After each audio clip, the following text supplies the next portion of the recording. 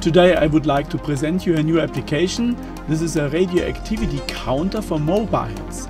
It's based on the camera CMOS sensor sensitivity, and here you see us making tests with a professional device having different radiation sources like cobalt or cesium-137. Now it's active and you can see how the source is coming out. That's very interesting here.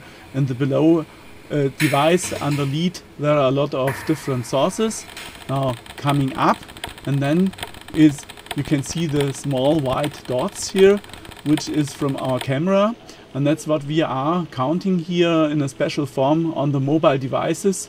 And therefore we have a Geiger counter made of a mobile phone without any additional hardware. The software will come out very soon.